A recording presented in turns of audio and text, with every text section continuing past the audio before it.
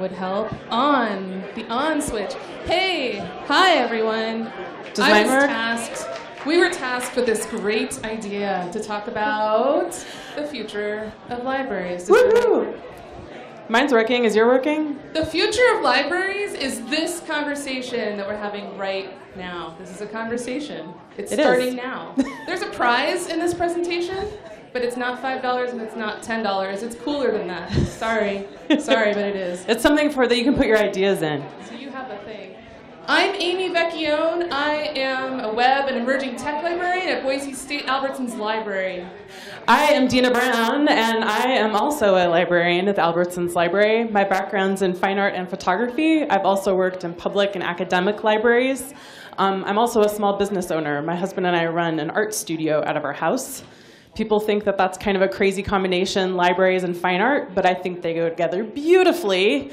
Because art is all about telling a story, and hey, libraries are full of stories, and both of those have to do with problem solving as well.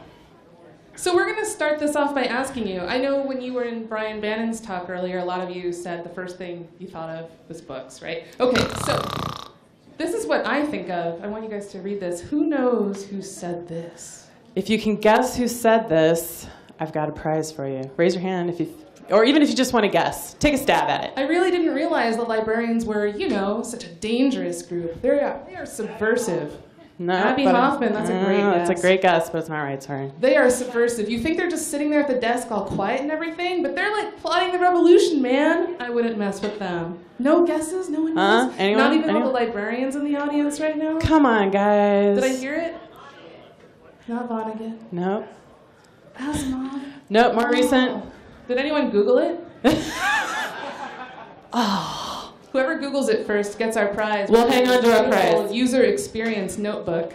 Find us after our talk. All about how you make good decisions when you're working in a library. Exactly. All right, who's Googling it? Let me know when you're there. One of the librarians has Jump up and down. Let us know when you figure it out. So, like Brian, who said that? All right. You get a prize. Are you a librarian by any chance? You're an honorary one today, now dude. You are. So, long ago, like 4,000 years ago, libraries were the birthplace of ideas. It's where everybody came together to share. They were coming up with new things to do and talk about. They had to get information from somewhere. There were lots of people that came together to talk about those ideas, to solve problems, and create new knowledge. And so this really is all about coming back to what libraries always were. We're not about books. We are still here to converse, to share, learn, and create new knowledge. So that's what we're doing at Boise State at Albertson's library. And another thing that libraries have always done is we're all about democratizing access. That can be access to a lot of different things. This, at one point, was considered really advanced technology. Imagine the power that this gave people to be able to record their thoughts and ideas. Anyone could do that. Anyone that had access to a pencil and paper could record their ideas and thoughts.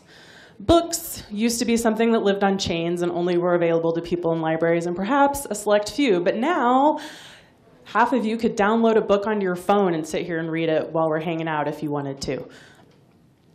Typewriters were another way that people could create new knowledge and information and share it with other people. So libraries have been about this since the beginning. We know that there's technology out there and that the power of putting it in the people's hands enhances the importance of that to society. So the next big jump that we're taking from typewriters is to 3D printers. This is a new form of technology that is something that is out of the reach of a good chunk of people. And so libraries are here to gain access, to provide access for people who might not otherwise be able to access it. This is important on a university campus because we are creating potentially teachers of the future, and this is something that they're going to need to know how to use. Also, it's a great way for them to work through ideas and problem solve and work through failure and figure out that failure is not the end, it's just another hurdle to work over. We have a box of learning. Some people that with 3D printers are familiar with what a box of learning might look like, but it's a bunch of messy pieces that were supposed to be successful prints, and they ended up being some way that we learned more about design. So what we're doing is making connections on campus with our faculty, staff, students in the community beyond the university campus, for people who need access, who have a problem that they want to solve. There's a bunch of students that we've worked with here in the audience today.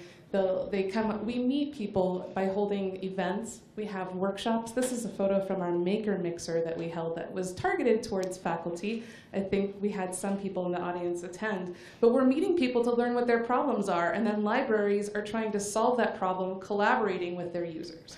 So one of the things that came out of Maker Mixer, I want to say, is that there's a club on campus that we've started that's called the Creative Technology Association, and Ian, high five dude, one of the students in it, and that came out of this event that we had as well.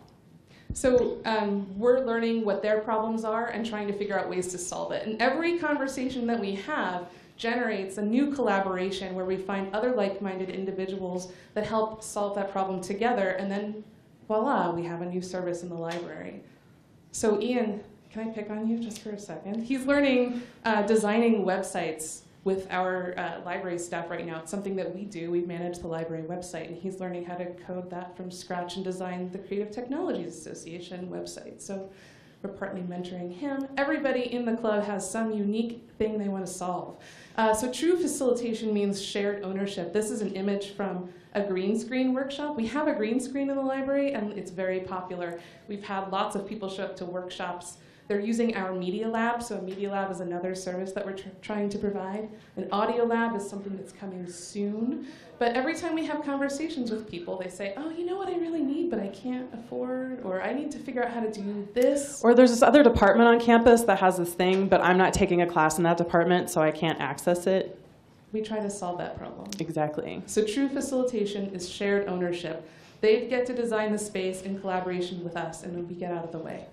So some of the students and faculty that we've worked with, I've got some examples here. This is an example of something that one of the students in the club, Scott Schmader, made. It's a musical instrument. I don't know if any of you are familiar with Blue Man Group, but it's something along the lines of the instruments that they play. So this is something that he took the initiative to build on his own. And he's now actually the president of the Creative Technologies Association Club. The other thing we have in the library is a 3D printer. There are lots of 3D printers across campus at Boise State. Ours is the only one that's available to anyone affiliated with the university. And this has led to some really awesome collaborations. The red and blue things are prototypes that students designed on their own. Some of them had never really used design software before, and they had problems or issues in their lives that they wanted to solve. One of them is part of a cell phone holder that fits in a cup holder. The other one fits on one of our students' bicycles, and he does triathlons, and he puts food in there. Secret prototype. Yes. And then the bottom one was actually a collaboration with a faculty and a student. A faculty member gave a student the idea of, hey, we could create models that we can use to talk about in class. And again, a student that had never used any sort of design software before in his life created this kind of fantastically creepy ant model that we printed off for him. And these were by no means really smooth prints. So there's learning that's happening on our end as well. Amy and I were not hired to be 3D printer librarians, but we have found ourselves in that scenario and are figuring out how to work through it. Also, two of those things didn't exist before this person invented them. And that's what we're seeing a lot of, are things that didn't exist before the student came up with the idea. Mm-hmm. So another thing that we're doing is we're holding events in the library where there's a series of workshops where we are trying to not only democratize access, but also the knowledge that is related to some of that equipment. So we had a Makey build night. We won some Makey kits from Instructables. And this was fantastic. People, it was students, faculty, staff, came together, we're hanging out, we're learning all the crazy things you can do with Makey kits. One of the students figured out how to use Scratch right there and then, had never used it before, and programmed a piano. So it's fantastic. Play-Doh, that's right. So it's really exciting to see these collaborations happening and everyone learning together and kind of removing the ego bit of, I'm the professor and I know what's right. Well, just because you're the professor doesn't mean that you don't have something to learn. Yeah, we're learning alongside everything. For sure. So speaking of professors, this is Professor Leslie Madsen-Brooks, who had submitted, she's holding Tiny Lincoln, and if anyone else has the theme song Tiny Elvis going through their head right now from Saturday Night Live, you're cool. That I couldn't get out of my head the whole time it was going. Anyway, she submitted this for us to print it because it's something she wanted to use in class. Well, the file had some issues with it, and we weren't able to print it right off the bat. But one of the students in the club figured out a way that we could print it. So again, a collaboration, a request from a faculty member that was made possible with the help of a student and us getting the 3D print running for them. This was a scan of Lincoln's face when he died that the Smithsonian made available online. Yes. And it was a huge file that the student had to manipulate to allow us to be able to print it. Thank you, Smithsonian. It's an art installation from another student that we worked with quite a great deal named Michael Wansen-Reed. And just before I jump into talking about this, something I keep hearing from tech firm friends that run tech companies here in town is they want to hire people, they want to hire students and graduates that know how to make something. They don't necessarily care exactly what it is that they know how to make, but they've taken a project from start to finish and succeeded in making it. Michael started using some of our media labs in the library, and we started noticing he was there all the time, so we started working with him. How can we better design this? How can we work with you to help get you what you need?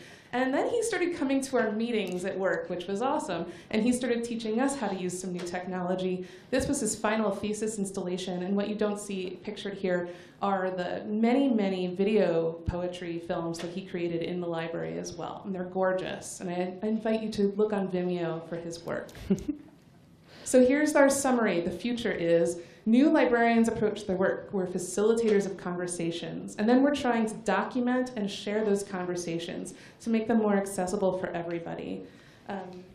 We want to do this for the social good. Our absolute bottom line is to try to benefit the lives of our communities and take in all the community's needs. So we want to solve problems together with all of you, everybody that we serve. And that's what we see the future is. So we have a call to you, which is go identify some problems that need to be solved in your communities and work with your librarians in order to do that, to help improve the lives of your community. Thank you. Thank you.